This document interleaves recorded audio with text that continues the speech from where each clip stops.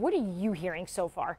They were talking about a contract extension, and I think, at the risk of oversimplifying, it's clear those talks fell apart, and they couldn't come to an agreement on what that would look like.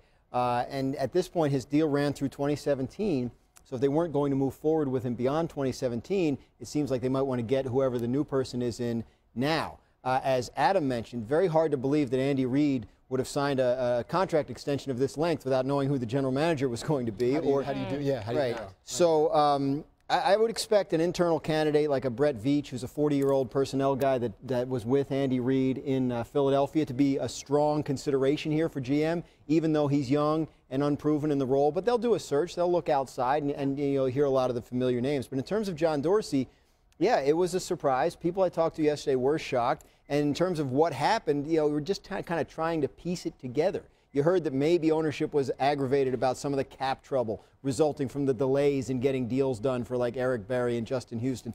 The Macklin thing obviously made the organization look not great. The whole he got cut by voicemail. I can't believe John Dorsey, a GM as successful as he's been, would be fired for something like that. But it's possible that if you were building a case to not extend him, that it could factor in.